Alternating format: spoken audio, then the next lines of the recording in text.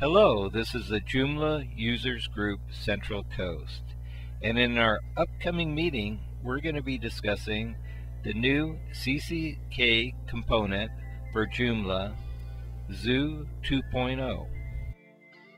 One of the things that makes Joomla a little different than other content management systems is the rich area that Joomla gives developers to create their own unique environment.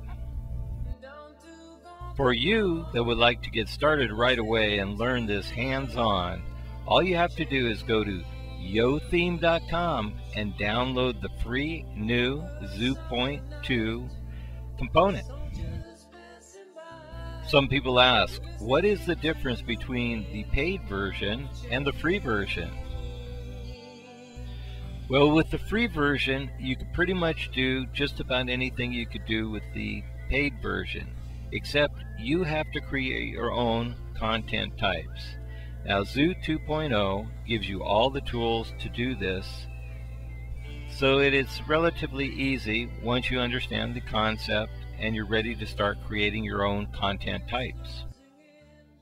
They also offer a paid service, which there you get even more content types already created for you, plus a new selection of tools, which these are module positions that will take that content and display it in different areas of your website.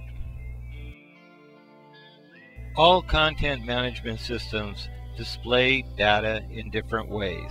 It's just how do you connect the content to having a great display to show off that content. As long as I've been working with Joomla and other content management systems, I have found that this is a problem, and the best way to run a website is to display your articles and content in a way that people can read them and like and enjoy the way that they look. Of course, there's a little magic going on behind the scenes. Now, Joomla is able to send the description and the keywords to the search engines and embed those in the head of the page.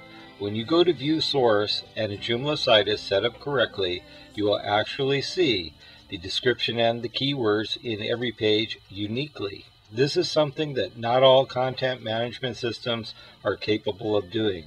On top of that, YoThemes lets you create tags and other types of search engine indexing along with social bookmarking in your articles and your content items. Also gives you the ability to add video content or images. Now, in this area, you notice the items on the right hand side are your different unique types of content. Now, these you would drag just right into what you're creating on the left hand side, which would be the type of content you're creating. Now, everything in Joomla is built around where the menu item links to. That is usually an article or a category blog.